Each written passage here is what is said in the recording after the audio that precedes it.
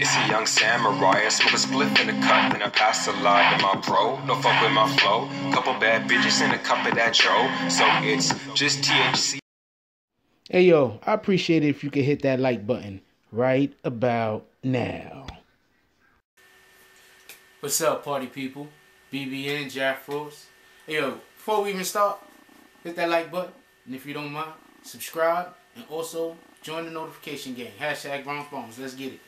Alright, so this is a new segment I'm starting. It's called the Jack Frost Show. Basically, I'm going to try to make it a daily show where I just talk about stuff in the news that interests me daily, and as usual, well, as starting now, whatever I talk about first, it's probably going to be like the big topic that's on my mind for the day. And right now, Meek Mill's hit it. He hit it out the box. I think that Meek Mill wouldn't have all these problems and issues that he had if he just, all this other stuff wasn't going on with Homeboy. Like right now, so much other stuff is going on with Meek Mill's right now that anytime he say or do anything, people is just jump out the window. I don't think that Trick Daddy should have just went as hard as he went. Like, you know, he's kind of making himself look bad in my opinion. It's just my opinion. I could be wrong. But I think that, you know, there was really no need for him to go as hard as he went. You know what I'm saying? Like, I mean, we know he doesn't, him being Meek Mills, know more about yachts and motorboats or whatever the hell on the water than people in Miami. He from Philly. People in Miami know much more about any type of water activity, lounging on the water in some kind of vehicle. We already know that. You know what I'm saying? I don't think he should have jumped out the water the way he did. I do think that if he wanted to address it, he should have addressed it a little bit differently. Like, you know, like letting them know, like, you know, you kind of playing yourself right now, homeboy. You gotta be a little bit more specific. You know, he could have did that. But let's just keep it a buck. Right now, Meek is all over the Instagrams or Snapchats or whatever the hell, and he's putting up tons of, you know, different social media about these things in which he's doing. And it just seemed to me like Meek Mills was just trying to say that as far as the hip-hop artists that are coming up under him or coming up, you know, behind him or with him, well, more behind him than with him, that this is something that he's kind of pioneering. Like, they're seeing what he's doing, like with the chains, with the diamond chains and all that. They're seeing what he's doing, and they kind of vibing on it, and they feeling it, and so they kind of doing the same thing. So that's kind of what's going on with that right there. And I think that I just think that Trick Daddy took it the wrong way. But at the same time, you know, you also got to look at it like this. And I think Trick Daddy's a real dude. I'm not trying to, you know, be disrespectful or anything like that to him. But you also got to think about it like this. You have a lot of people, you have some people who's not even hip-hop artists that's coming out and doing a lot of talking and it's building their name up. You know, like a Whack 100. He's not even an artist. He's doing a lot of talking here and there, talking crazy, and it's building his name up. And you got somebody like Trick Daddy who, you know, just because of the nature of his area and how they get down, they just not really, you know, look at me type dudes. So because of that, maybe he's not getting some of the pub he deserves. Maybe Trick Daddy should be able to get should have the type of publicity already where he could still show up and do some of his music in clubs. And in, you know, he shouldn't be able to headline at this point, I wouldn't think. But there's lots of hip hop artists that go out now and they you know, old school, and they get together and they do shows, and there's no reason why I don't see Trick Daddy can't do that, right? I think he had a couple hits, he had a couple bangers. I think Trick Daddy, I think, not for nothing, but I think if you play a couple of the Trick Daddy's like bangers right now in the clubs, and his bangers in the club right now, people that never heard it before will be vibing. Like, I really think that people never heard these songs before will be vibing. You know? I mean, you could say that about a lot of artists, not for nothing, but with some of the Trick Daddy stuff, definitely, without a shadow of a doubt, like, it's gonna hit. It's gonna hit hard. Hey yo, I appreciate it if you could hit that like button right about now. And with that said, I want to talk about Game of Thrones. Anybody watch Game of Thrones the other day? Game of Thrones, I didn't cover episode 1 at all. What I will be doing is, starting next week, episode 3 and further, I will be doing an episode breakdown of everything. I might drop an episode 2 breakdown also. But I'm going to be doing an episode 3 breakdown. Absolutely. I might be doing an episode 2 breakdown. I was watching somebody else's channel, and they was talking about, I can't remember the name off the top of my head, but they was bringing up the part where they were talking about the Prince to be. And they were like, well, the Prince to be, and then the other lady, I forgot her name, she said, well, you know, that particular word doesn't have a sex to it. It could be a gender, pardon me. It doesn't have a gender, attached to it. It could either be a male or female. So basically it's saying prince or princess. And I thought that was kind of a lazy way to, what an individual also said the same thing that I was thinking. And what I initially thought, that it was kind of a lazy way for the writers to kind of say that, you know, it could be Daenerys. It's Daenerys Stillborn. The God of Light is waiting for. But I think they're just trying to kind of lead us. They trying to just kind of lead us to think things that's not really happening. Because I think that the person that they're really waiting for is Jon Snow. I think Jon Snow is the prince that the God of Light or whatever, the Lord of Light is waiting for, or he spoke of. And I think it's Jon Snow. I don't think it's Daenerys Stormborn. But I do think, and you heard it here first. I don't know if you heard it here first. Somebody else could have said it, but I'm going to say you heard it here first. You heard it here first. Daenerys Stormborn and Jon Snow are going to get married. It's going to be love at first sight. They're going to it's going to be one of those high tense situations. They're just going to almost immediately fall for each other. They're going to keep their guards up, but they're going to almost immediately fall for each other. You heard it here first. It's going to kind of be on the back burner, but then when they finally do it to get exposed for what it is, it's going to be so obvious. Right now I'm telling you, Jon Snow, Daenerys Stormborn, they're going to be together.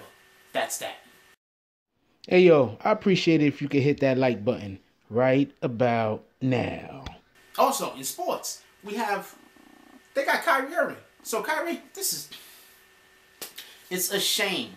This is how you know that the NBA is just really messed up right now. The NBA is just really messed up. They just messed up all the way across the board when the freaking off-season is better than the actual season and better than the actual playoffs and better than the actual finals. It just doesn't make sense.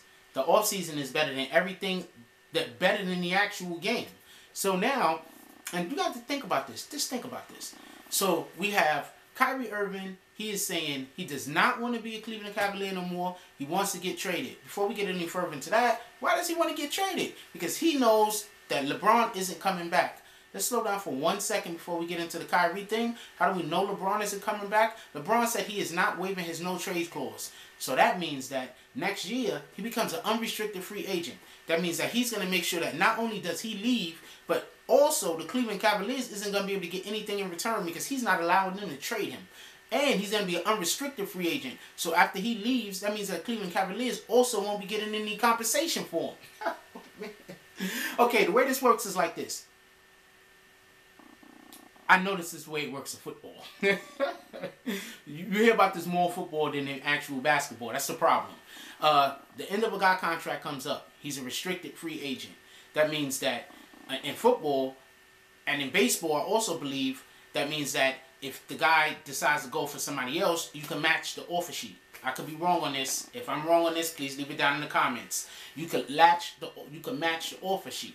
If you match the offer sheet, you get to keep the dude. That makes it so people can't just leave the team and go play for somebody else for the money that you would have gave them in the first place, because that messes the league up. Like you freaking on Washington. Let's say you a Washington National, and you decide you don't want to be a Washington National no more. You want to be a New York Yankee. So you go to the Yankees, right? So the Yankees, they sign you or they give you an offer sheet for whatever, X amount of dollars. But the Washington Nationals is like, you know what? We're not letting you go. We're going to match that offer. And they match whatever the offer is that the Yankees was going to give. That means that you have to go back to the Nationals, period. That's what that is.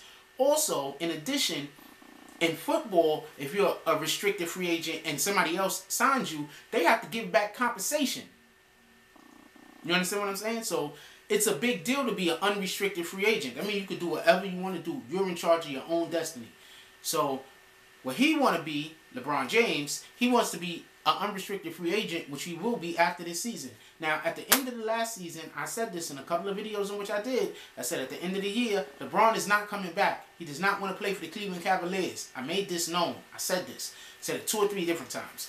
I also said way before Kyrie asked for a trade, that Kyrie should want to ask for a trade because they're disrespecting him. They keep putting him on the trading block over and over and over again, and he played outstanding basketball in every final he's been in. In every finals that Kyrie has been in, he's played outstanding. Kyrie's a baller. So I was basically saying he should want to leave. What the hell I want to stay here with y'all dudes for? So now basically what's happening is, you got to understand, people know what's going on. People that play in the league, they already know what's going on. People don't want to play with LeBron. They don't. The older players in the league, they don't want to necessarily play with LeBron anymore. There was a time when playing with LeBron was the thing. You know LeBron is going to the finals, because let's keep it a buck. I don't want to question the NBA's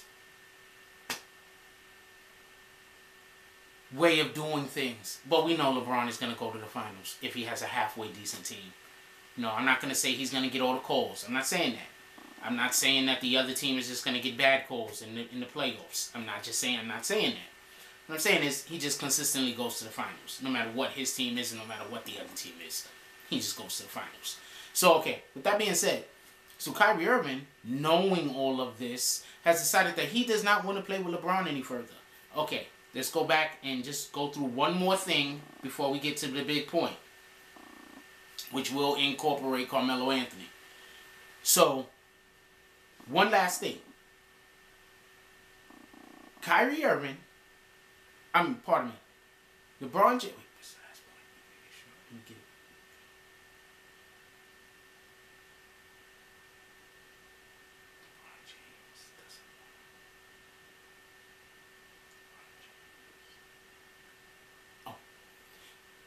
Also, before I get to the big point, which will incorporate Carmelo Anthony, Kyrie Irving, LeBron James, everybody that works for that organization knows that they're not going to catch up to the Golden State Warriors.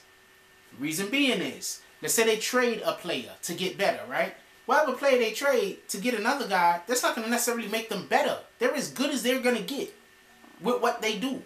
They're as good as they're going to get. So they trade a player to get another. Who are you going to trade? You trade a player to get another player, you'll be just as good, just a different good. You see, what Golden State did was they already had a championship caliber team, and then because dude became an unrestricted free agent, he went to dude being Durant. Durant came and unevened the playing field even more than it already was. Nobody's gonna catch up to these guys. LeBron knows this. So LeBron is going to make sure that he becomes an unrestricted free agent so he could then go do exactly what Durant did. You heard it here first. Okay, so now, LeBron, there's a reason why Carmelo Anthony, remember Carmelo Anthony? That's what I initially was talking about, Carmelo and Kyrie. Remember Carmelo Anthony said that he did not want to go, that he was only going to waive his no trade to go to, initially, the Clippers, Houston, and the Cavaliers. The Clippers lost Chris Paul. The Cavaliers, I know, he thought I was going to use the other finger. The Cavaliers, pardon me, not the Cavaliers. Yeah, the Cavaliers are now in a position that they're in. So that's why he's saying he only wants to go to Houston. That's why Houston is the big thing. Houston. Because everybody knows that LeBron James is not going to stay a Cleveland Cavalier after the next year. It's just not going to happen. And even if you trade Kyrie for Carmelo, that doesn't make them better than the Golden State Warriors. Now, if you can get Melo, keep Love, keep Kyrie, and keep LeBron, now they can beat the Warriors. Other than that, they can't beat the Warriors. So that's why they're at where they're at. It is what it is.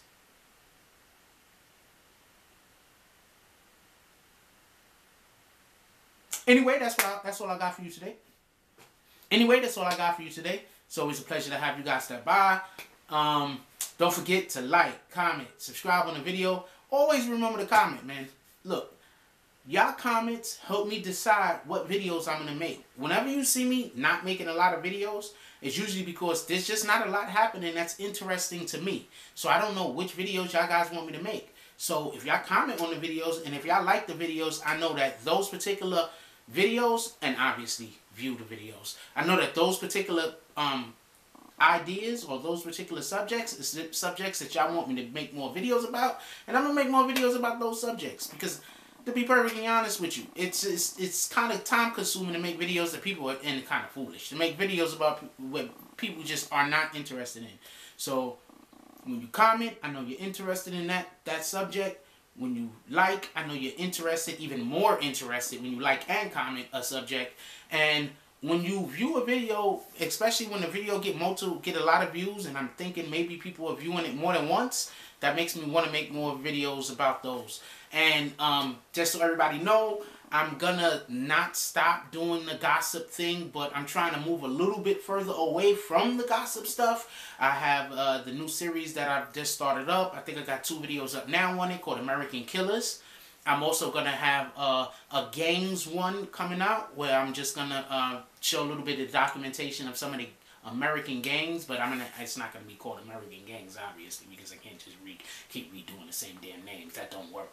But I got the American Killer series that will be a weekly series, by the way. It will be a weekly series.